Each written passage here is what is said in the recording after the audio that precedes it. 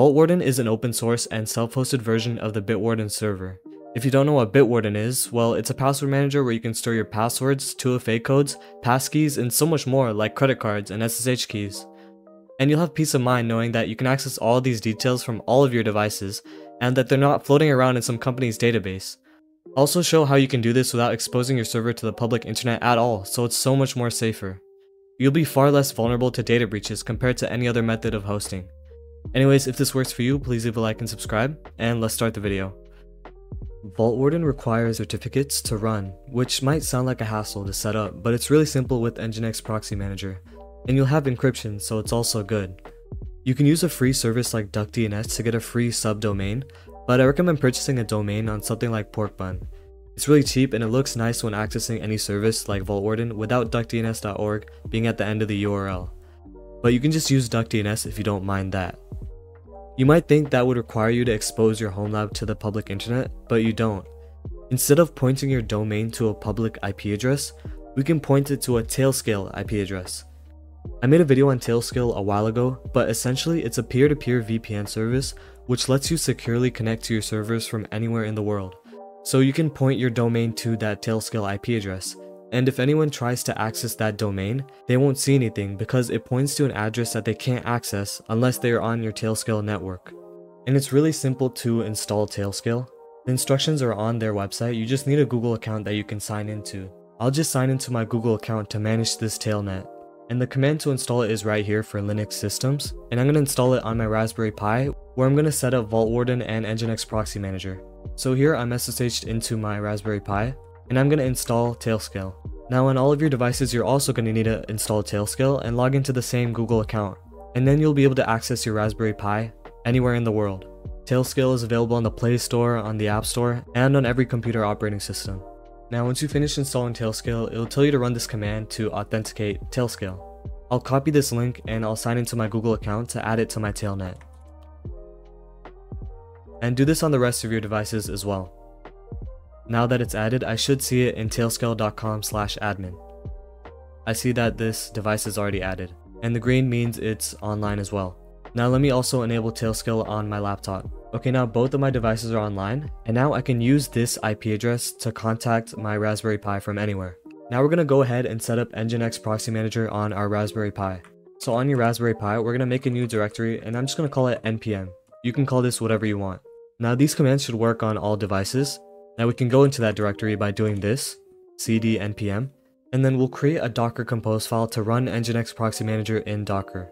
If you don't have Docker installed, you can also install that on any operating system, and I have a video on that, but it's really simple to set up. Just head to docker.com and install the version that's right for your computer.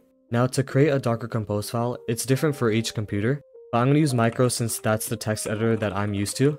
But on Mac and Linux, you can use Nano, which is pre-installed on most of the distributions and Mac OS. And if you're on Windows, you would run something like notepad compose.yml to make a file named compose.yml. So I'm just going to make this file, and then I'll paste in the contents that you can find in the description. This is the Docker Compose configuration for Nginx Proxy Manager. It's just this small. We're using an Nginx Proxy Manager image, and we've named it npm as well.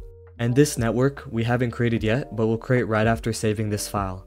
Here we're exposing the ports that are required for Nginx Proxy Manager to run, and this is where we will access our web UI.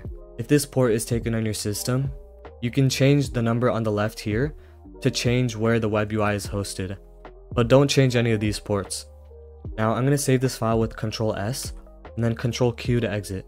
If you're on Nano, it'll be Ctrl S and then Ctrl X. Now to start this up, we're first going to create that Docker network that we mentioned in the compose file. We'll create that with Docker network, create, and then npm. Now once you see this string, you'll know that the network is created. Now we can start up the compose file by running docker compose up -d. And if you ever need to restart Nginx Proxy Manager at any point, you can type -- force recreate.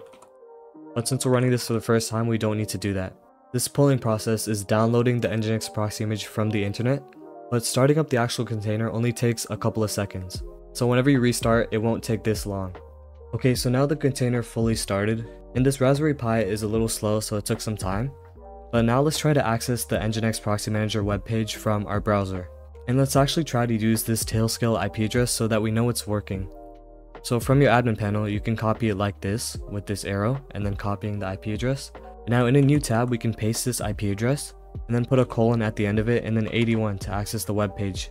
You might need to put http:// at the beginning of your URL so it doesn't default to HTTPS. And when you open the page for the first time, you should see this login page. And there is a default email and password that you'll need to type, which you can search up online. It's just admin@example.com and the password is change me. So I'll just type that over here and then I'll click sign in. And now we'll ask you to enter in this information. And then we also need to set a new password. And I'll just save that. Now in the 3 bars over here, we can go over to SSL Certificates. And if you already know how to do this, you can skip in the chapters, but I'm gonna go through it really quickly.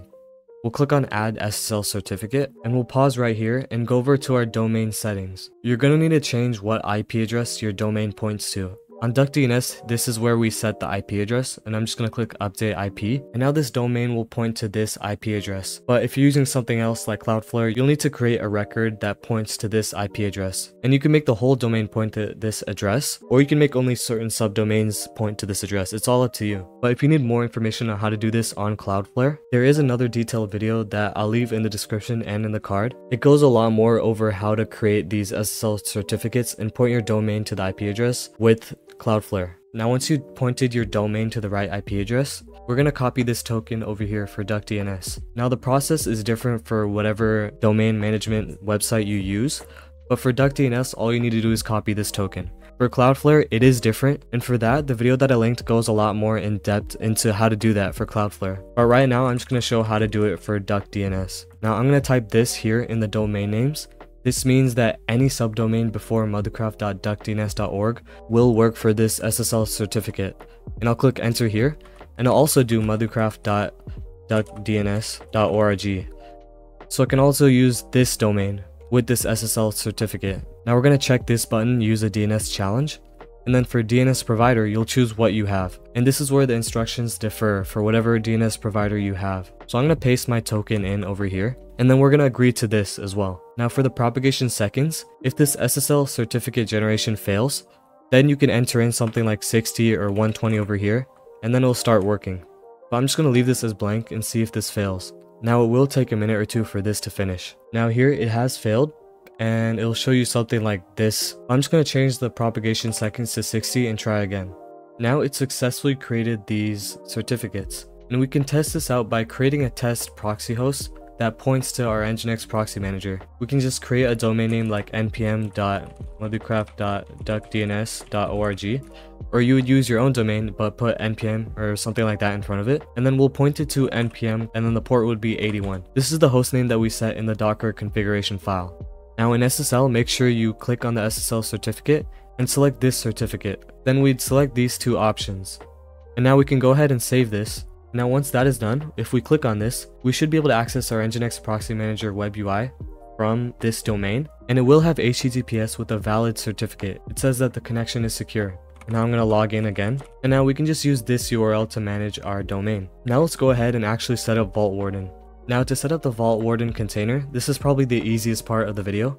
Just make a Vaultwarden directory wherever you want, and then we change directory into that. And now we're going to create another compose file. And again, use whatever text editor that works for you, and then paste in this configuration file, which I'll leave in the description. This is the configuration file for Vaultwarden. Here you need to replace this with whatever your domain is. I just put VW for Vaultwarden, so it's shorter. And we didn't create this proxy host yet in Nginx Proxy Manager, but we will in a second. And over here, we're placing this in the Nginx Proxy Manager network, so we don't have to open any ports to this Vaultwarden instance. And here we're just defining where the Nginx Proxy Manager network is coming from. We're just saying it's an external network that we created. Now the rest of this Docker Compose configuration file is really simple. We're just using the latest Vaultwarden image.